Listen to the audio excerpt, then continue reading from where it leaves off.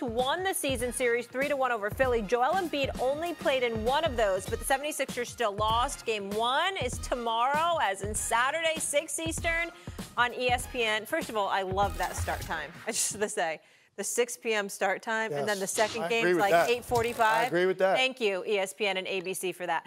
All right, Legs, you're up first. Seriously, how worried should the Knicks be about this Philly team? And Joel Embiid? Extremely worried. Look. But is Embiid healthy? Listen, well, we'll get to that. Okay. But come on, man. Let's not take it too far now. Okay, we saw Embiid the other night against Miami. Now all of a sudden, it's this stone-cold lock, foregone conclusion. Give me a break. Listen, I want to say, first of all, when Joel Embiid came back from this injury and he played those, 5, 6 games before he kind of re-injured himself there at the end of the year, when I saw him then, I said they're going to the conference final.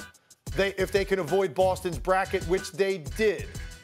That was where I was on the record of saying that. That's the biggest threat to the Boston Celtics in the East. Then I saw Joel Embiid against the Miami Heat. And I said, wait a second. Is this conditioning? Is it physical limitations, a combination of the both? Is it anxiety? What is going on? Because he is a shell of the guy that I just watched a couple of weeks ago. So having said that, clearly now there's a problem for the Sixers. And I actually flipped my pick. I picked the Sixers to win the series. If they were going to get the Knicks, I went on the air this morning and said I'm picking the Knicks in 7 games. 7 games, Stephen A. Even if Joel Embiid looks exactly how he looked against the Heat, I think this is a 7-game series because, number one, he still is going to have an impact, and you have another star. They got Tyrese Maxey. And anybody trying to deflect from Tyrese Maxey right now and say, oh, he's young. How can you put that kind of pressure on him? Stop. The guy is an all-star, 26 points a game, had 3 50-point games this year. Why can't we ask more of Tyrese Maxey, who will be the 3rd best offensive player in this series? So they've got another star player that the Knicks are going to have to deal with. And I think Maxey's going to show up in a big way. I have no doubt about Brunson. But I still think, regardless of how Embiid looked the other night, this is a formidable team, Stephen A. This isn't some offensive juggernaut in the New York Knicks. They're going to run roughshod over the Philadelphia 76ers all of a sudden, regardless of how Embiid looked. They should be very concerned because they still have Tyrese Maxey, and any way you shape it, this is going to be a long series decided by a handful of possessions in some of these fourth quarters. Ladies and gentlemen, you listen to a gentleman by the name of Tim Legler, 11-year career in the National Basketball Association, born in the District of Columbia, played college basketball in Philadelphia, Pennsylvania, and lived there for many, many years thereafter. He's highly sensitive to the locals, and he ain't gonna just give up on them like that. I understand where it's coming from. I see my man Wendy there waiting to chime in with his orange and blue on, because he knows what's going on right now. He feels the momentum. He knows what's coming down the pike. This is a different day, baby. Let me tell you something right now. 6 is going down. 6 is going down. Now, listen, I will openly confess to you that a significant part of the confidence that I exude has an awful lot to do with Joel Embiid not being healthy. The Joel Embiid that I saw the other night against Miami, the Joel Embiid I saw grabbing his knee before the game even began, who was virtually immobile throughout the game. Hit 2 big threes in the fourth quarter, ended up scoring 11 points in the fourth quarter, finishing with respectable numbers like 23 and 15. Joel Embiid is phenomenal, no doubt. And if he were 100%, I wouldn't be this confident. But he ain't. He's far from it. And when I think about the physicality of the New York Knicks, particularly defensively, when I think about the defensive wizardry of the great Tom Thibodeau, okay, who has proven something to me this year, I also love the fact that they've had the injuries. The Mitchell Robinsons of the world. Even Jalen Brunson missed a few games. Of course, OG Anunoby missed a few games. I think they were like 13 and 14 or 14 and 15. I don't remember.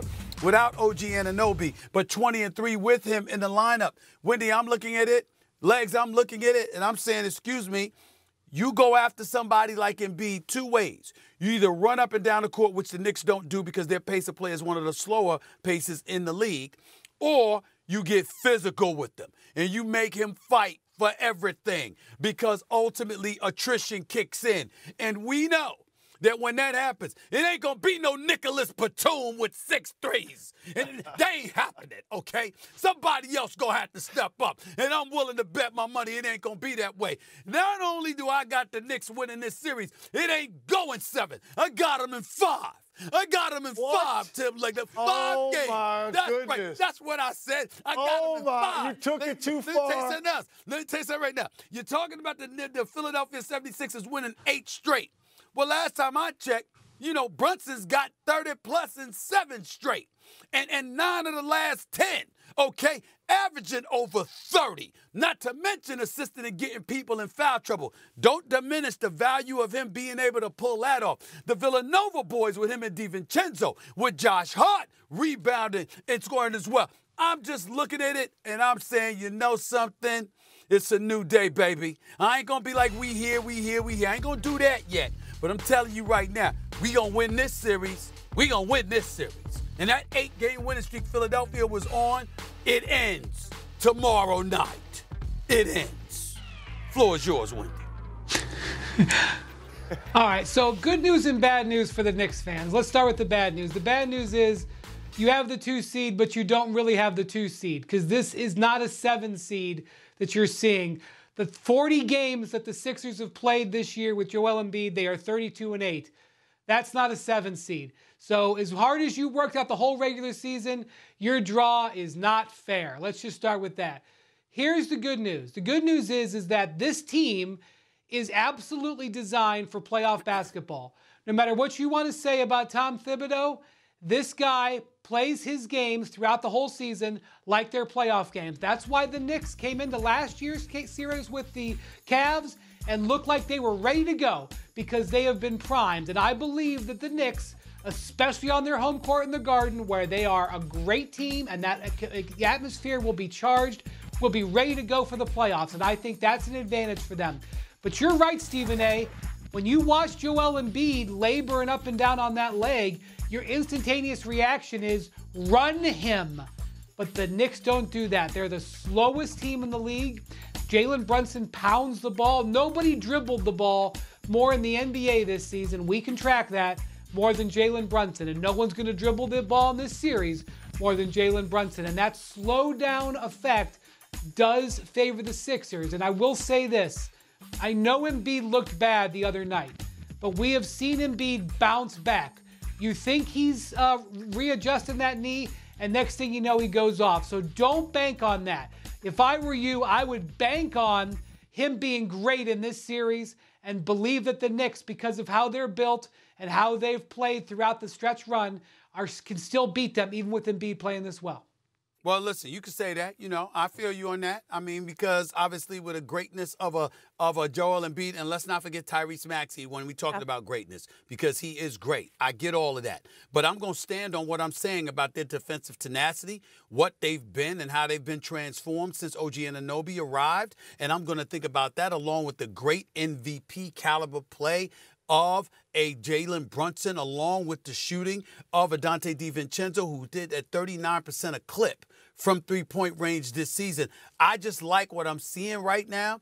I'm looking at what I'm looking at, and I'm saying if the Philadelphia 76ers are going to get at them, they're going to need Embiid to look a hell of a lot better than he did against Miami to do it. I can't see that happening because I think the Knicks' physicality will rule the day. And by the way, Molly brought up the fact that I was wrong because I picked Miami to beat Philadelphia. If Jimmy Butler hadn't gotten hurt with his MCL, I think they still would have won that game. Philly wouldn't even be in this. I didn't bring up that you were wrong. I just pointed out that I was right. I was shocked when I found out you made that pick, Stephen A. I was right, I couldn't believe you picked them out. Listen, Miami, you saw how Miami looked in the first half, but Jimmy Butler got hurt.